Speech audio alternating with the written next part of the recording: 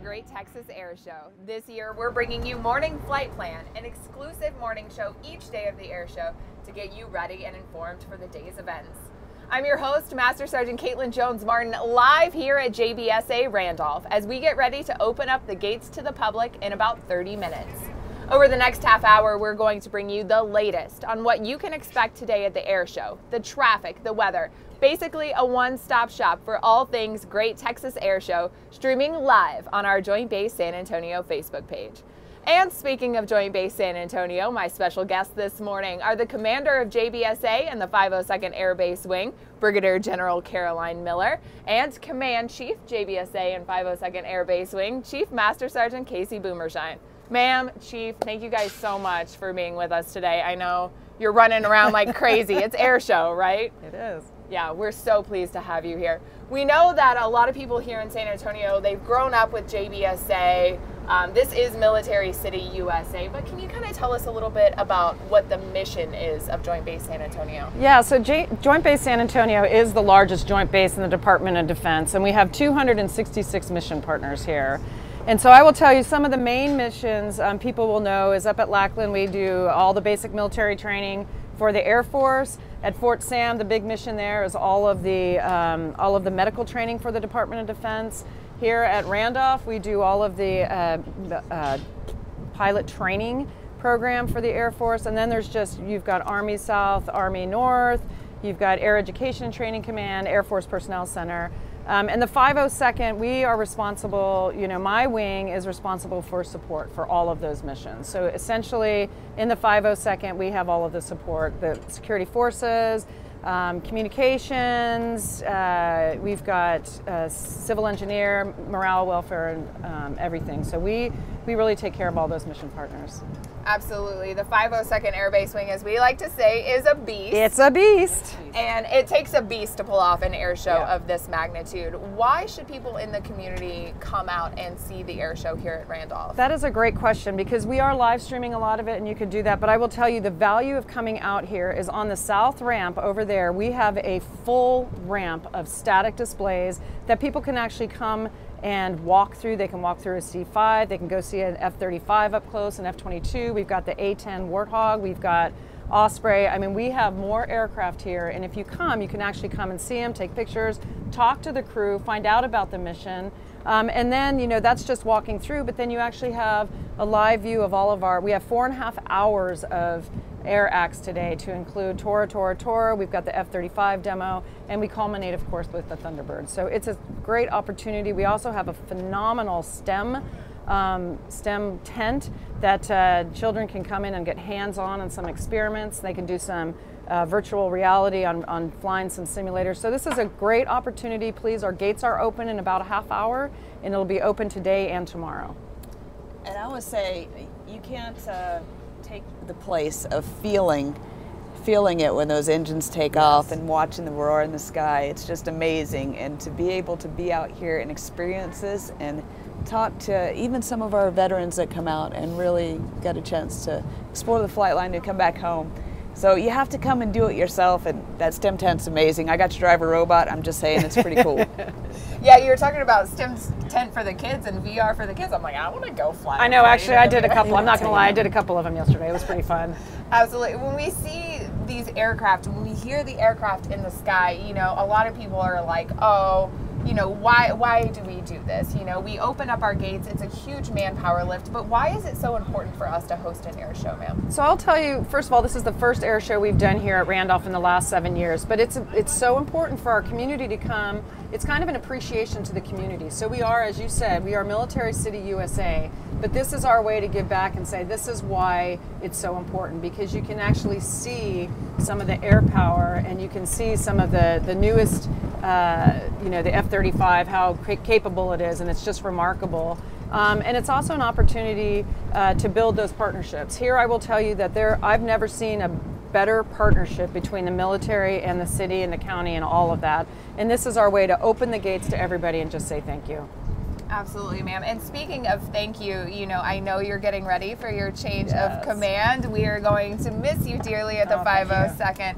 As you look back kind of on your time here at the 502nd and JBSA, what will you kind of take away from this experience? I'll tell you, this has been probably the best assignment I've had, and that's just because, the community, again, the support that we give. There is nothing that we if we just mention something, people are there to support. But the other thing too is really bringing this wing together. So the wing is about 8,000 people, and the geographic separation. And we, over the last 2 years, we have really made a cohesive team. And that, we talk about the beast. It's big, but we have a motto. We have, we actually have a mission that everyone is really working towards now. And I think that we've made huge strides there. So I'm going to miss it. I'm going to miss the people, and I'm going to miss San Antonio.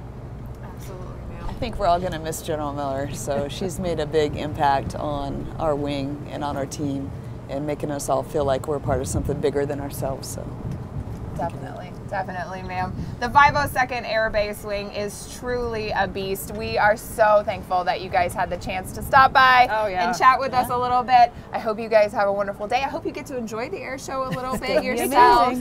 I think no matter how many times you see it, it's still, everybody looks at jets no matter how many times they fly over. So thank you guys so much for being here. I hope you guys have a great day. Let's take a look at a little bit more about what the 502nd is responsible for at the DoD's largest joint base.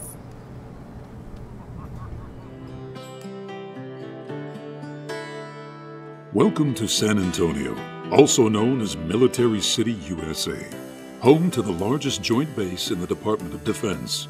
At Joint Base San Antonio, we host 10 major commands, more than 40 general officers and senior executives, and maintain more historic buildings than Williamsburg, Virginia. In total, JBSA supports 266 diverse mission partners, 80,000 personnel, and over 565,000 families and retirees in the surrounding area. JBSA is home to more DoD students and more active runways than any other military installation. We are also home to the DoD's largest inpatient hospital and only Level 1 trauma center. With the Air Force as the lead agency for JBSA, the installation is made up of 3 primary locations: JBSA Fort Sam Houston, Lackland, and Randolph, and 8 other operating locations. Major mission partners at JBSA Fort Sam Houston include U.S. Army North, conducting homeland defense and civil support operations and theater security cooperation activities; U.S. Army South, whose area of responsibility includes 31 countries and 15 areas of special sovereignty in Central and South America and the Caribbean; Installation Management Command, whose synchronized, integrate, and deliver installation services; Army Medical Center of Excellence, where the U.S. Army educates and trains all of its medical personnel; the Medical Education Training Campus, where training occurs for about 24,000 enlisted personnel annually from all the military services; Brooke Army Medical Center, where there are about 75,000 emergency room visits each year; and geographically separated, Camp Bolus provides state-of-the-art training facilities that fully support the training requirement of DoD mission partners. Major mission partners at JBSA Lackland include the 37th Training Wing, graduating 80,000 from Air Force Basic, Technical, Security, and International Training. Within the 37th is the Defense Language Institute and the Inter-American Air Forces Academy. The 59th Medical Wing, providing premier healthcare, medical education and research and readiness. 16th Air Force, leading information warfare for the Air Force by integrating multi-source intelligence, surveillance, and reconnaissance, cyber warfare, electronic warfare, and information operations capabilities. Air Force Installation and Mission Support Center, responsible for providing installation and mission support capabilities to 77 installations, 9 major commands, and 2 direct reporting units in order to build and maintain the foundation of the Air Force. 433rd Airlift Wing, home of the formal training unit for all C-5 Galaxy air crews, and 149th Fighter Wing, an F-16 flying training unit and premier fighter wing in the Air National Guard. Major mission partners at JBSA Randolph include Headquarters Air Education and Training Command, the Air Force's major command charged with recruiting, training, and educating America's airmen. 19th Air Force, responsible for training more than 30,000 U.S. and Allied students annually in numerous specialties ranging from air crews, remotely piloted aircraft crews, air battle managers, weapons directors, and survival escape, resistance, and evasion specialists. 12th Flying Training Wing, training 850 instructor pilots and 500 remotely piloted aircraft pilots and sensor operators annually. Air Force Personnel Center, providing services and community programs to airmen worldwide. And Headquarters Air Force Recruiting Service, inspiring, engaging, and recruiting the brightest, most competitive, and diverse men and women for the Air Force. Overseeing installation support across all JBSA locations. The commander of JBSA is dual-hatted as the 502nd Air Base Wing Commander. The wing conducts 49 installation support functions to include security forces, civil engineering, services, communications, legal, logistics, and safety. There is no place like JBSA, and this is ever present in the strong partnerships we have with Military City, USA, and the surrounding region. JBSA is one of the largest employers in the state of Texas, contributing $13 billion to the local economy and over $30 billion to the state. We're supported by over 1,000 civic leaders, 4 congressional districts, 4 counties, and 20 smaller communities. Simply put, the soldiers, sailors, Marines, airmen, guardians and Coast Guardsmen, and government civilians across JBSA are making a difference here and to the nation. The success of our military mission is absolutely intertwined with the success and resilience of the city of San Antonio and the surrounding communities. Joint Base San Antonio, partnership in excellence.